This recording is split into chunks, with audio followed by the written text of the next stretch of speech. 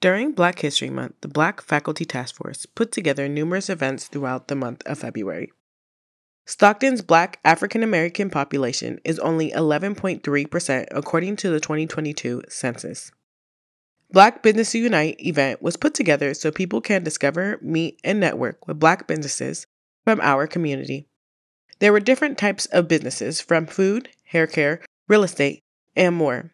There was also performers as I caught up with a local business to learn more. I'm a natural hair specialist, so I specialize in braids, locks, natural hair growth. So this was my first event that I have attended, and I wanted to come out here just to showcase the world, my talents, my products, and just share with everyone about what I do. Very important that we educate our young African American kids, ourselves as adults.